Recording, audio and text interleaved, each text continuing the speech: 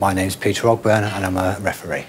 I first became a referee on the Isle of Wight at the age of 19, and I used to referee with the Isle of Wight Snooker Association and go away every year for the Inter-Island Snooker tournament.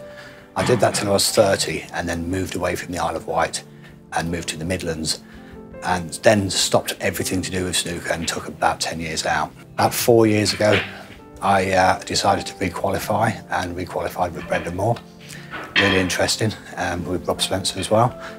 And since then, it's been really exciting, really good fun. I've been doing lots and lots of work and get really good opportunities. I've done marking at the English Amateur Final at the Centurion in Cheltenham, where the Grand Prix was held a few years ago. I've refereed 2 under-21 national finals. I've been to China. I'm now doing the World Women's. This is the first time I've done World Women's. I've also done World Disability, loads of English stuff, and looking forward for more and more opportunities, really. This year's been a big change.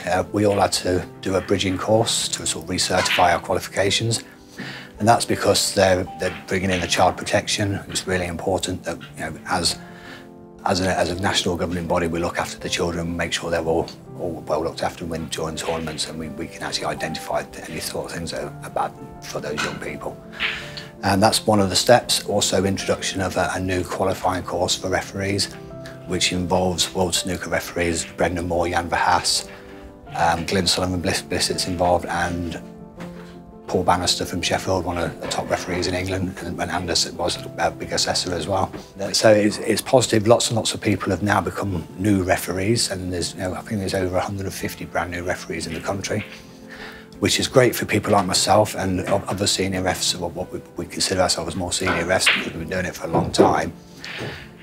It gives us opportunities to do other work, so running tournaments rather than just being the referees there at every single event. And also that then opens up more opportunities for other people to get involved as well. If you wanted to become a referee, it's a really easy process. You go onto the EPSB website or on the WPBSA website, and there's links on there which tells you how to become a referee and what forms to fill in. It's really simple.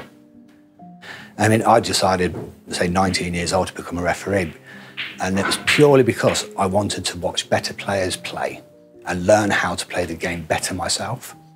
And the way I saw of doing that was actually being right next to the people who were good players. And it really helped my game as well. I mean, anybody who's that sort of age who wants to improve the game, I would definitely recommend being a referee to do that. When I first re-qualified again, we were with the current national governing body, and that changed from that organisation to the EPSB on the finals weekend. I think it was about 3 years ago now. Obviously, snooker and everything's been stopped for the last 18 months or so. But for a referee, there seems to me definitely more opportunity out there now. So when I first re-qualified, I wasn't getting picked to do any of the tournaments.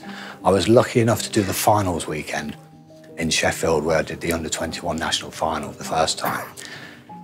And then when the EPSB came along, every time I put my name forward to do anything, I was always successful because I'm committed to actually getting out there and doing the work and helping the national governing body try and get to where they want to get to.